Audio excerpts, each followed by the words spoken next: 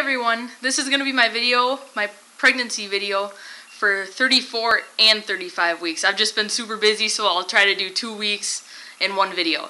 So, where do I start?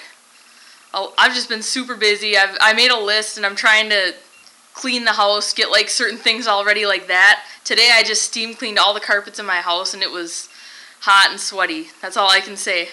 And I'm just really proud of myself too. I just feel like I have to tell somebody, but so far this year it's already the beginning of August, and I haven't used my air yet, my air conditioning, my AC at all yet this summer. I haven't even turned it on because to save money basically, and also I like the heat. Like, it doesn't bother me. Like, I hear a lot of pregnant chicks saying like the heat like bothers them, they're really uncomfortable, but like I'm always super hydrated. I eat a lot of fruit, smoothies, like just high water stuff, so it's like I'm always hydrated. I always feel pretty good. I love the heat. I love being at the beach, being outside, being in the sun, and I don't mind if my house is like 80 degrees.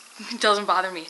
But yeah, so I'm doing that to save money, and I haven't used my dryer in about a month and a half to 2 months probably. I haven't used my dryer. I'll like wash my clothes in the washing machine, and I know the dryer takes up a lot of money too, or a lot of the electric, so I hang dry my clothes instead of throwing them in the dryer, and doing that to kind of save money too.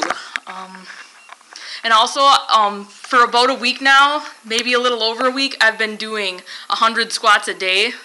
And I'd like to keep going up until like the end of my pregnancy, and maybe even after, you know. But it's getting really hard, and I've just been super busy too, so it's like maybe I'll cut it down to 50. Not that it even takes that long. I guess I'm just getting bigger, and it's just like I'm just getting more lazy. I just don't feel like doing them.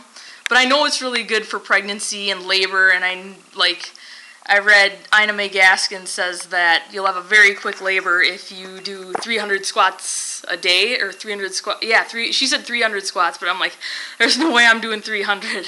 Like, I could maybe work up to it, but shoot, I feel like even 100's a lot. But so I've been doing that, still riding my bike a couple times a week, still walking my dogs 2 miles a day. And I think that's all so far.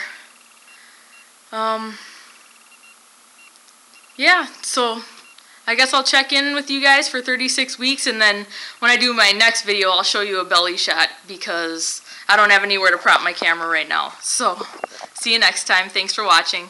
Bye.